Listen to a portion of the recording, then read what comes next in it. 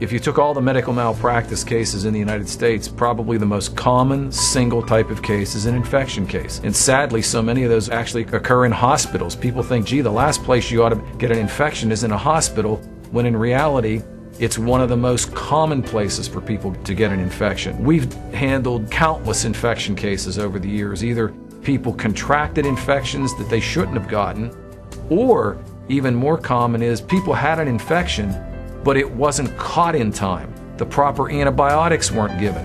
Surgery wasn't done in time. The critical thing with infection is to catch it early on. We've had any number of cases dealing with infections that weren't caught in time, and patients have gone on to die or have other very, very serious injuries. If the infection isn't caught in time, that's where you get into the real problem. Infections can travel to vital organs, be it the heart, and cause endocarditis.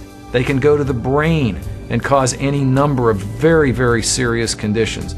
When it gets into the bloodstream and is sepsis, it can cause death. Whether it's one of these more common infections, whether it's a less common infection, the key is always the same. Catch the infection in time, identify it in time, and make sure that you give the proper antibiotics in time. But sadly, that doesn't always happen. That's when people call us, and when they do call us, chances are we've handled an infection case very similar to theirs at some point in the past.